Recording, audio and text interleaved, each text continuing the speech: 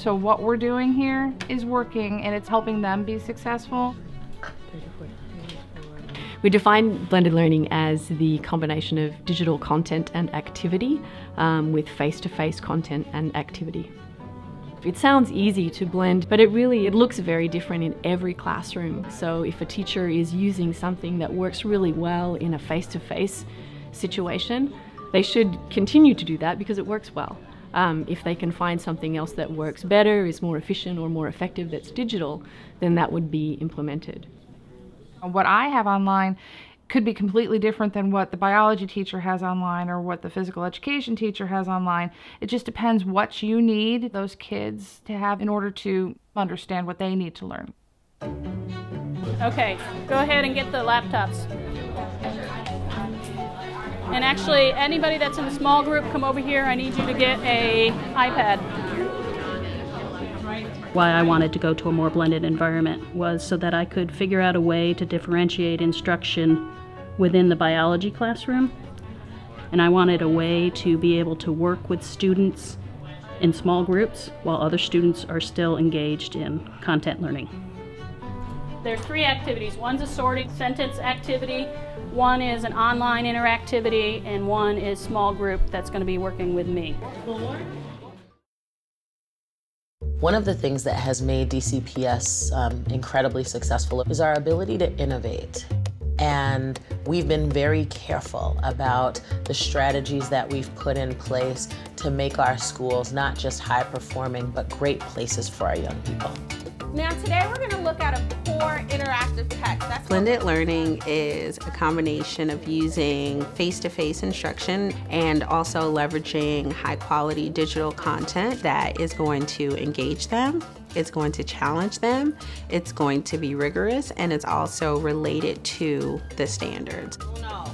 In my class, I do a station rotation. So there are some students with me receiving direct instruction. There's another group of students who are working collaboratively to solve a problem or issue, and then a third group who is working independently. The power of blended learning is that you can really differentiate instruction and individualize and personalize it for all your learners. Each section, each 1/6, I need to split into 1/4. Oh, all of them have... Yes, good, excellent. Go ahead and do that.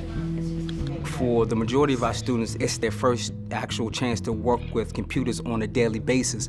On the computers, you get to choose a level, and once you pass that level, you go to the next level and the next level and the next level. Students are progressing very quickly, and it's actually helping all of our students at all levels. We believe that blended learning is really the lever to accelerate student achievement and meet our goals.